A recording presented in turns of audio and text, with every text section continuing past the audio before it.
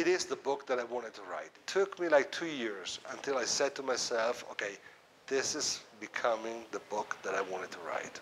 The most challenging part was the research.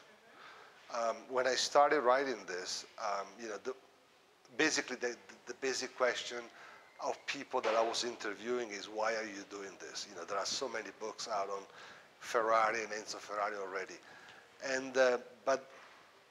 And I knew that, of course, but most of these books concentrated only on some parts of his life. What I wanted to do was, go more in depth. I wanted to go deep into the character of the man. That I'm very proud of the fact that this book, it has been translated into Spanish. For a number of reasons, of course, including the fact that Spanish. You take China out. Chinese is a different story, but Spanish is probably the most spoken language in the world. Meaning that my Enzo Ferrari story can be read really truly across the world because it's been translated into Spanish. For an author, this means a lot.